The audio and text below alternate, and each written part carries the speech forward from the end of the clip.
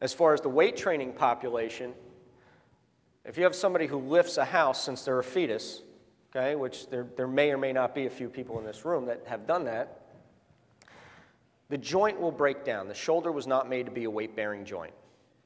And when you bench press heavily and you lift a lot of weight, you create a weight-bearing joint.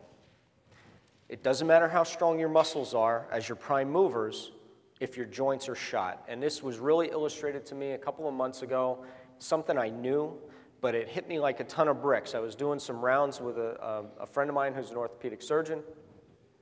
He had a patient come in, guy was 43 years old, took his shirt off for the exam. I was like, wow, guy's 43 years old. I said, I hope I look like that when I'm 43. You know, guy's in great shape, right? And then he put up his MRI. And I took a look at his humeral head. And his humeral head was almost flat and had claw osteophytes.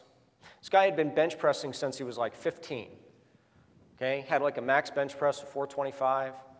Okay, so he'd been moving quite a bit of weight and he'd been doing it over time. He didn't even know what a rotator cuff was until he started having symptoms. Okay?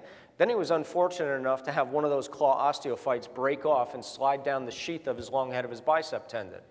So now it's lodged within the synovial sheath on his bicep tendon. Okay? And the only option for him is A, live with it, B, have a shoulder replacement. And the history on shoulder replacements is not good. So he's just going to suck it up as long as he can. Okay? So basically, if your joints are shot, it doesn't matter how strong your muscles are. Right? So in order to preserve the joints, you need stability. I think you heard that term yesterday a few times. Okay? And stability is wide-ranging. You can have gross instability, which means dislocation. You can have recurrent subluxation, right? Mel Gibson syndrome. Okay, right? You walk around dislocating your own shoulder.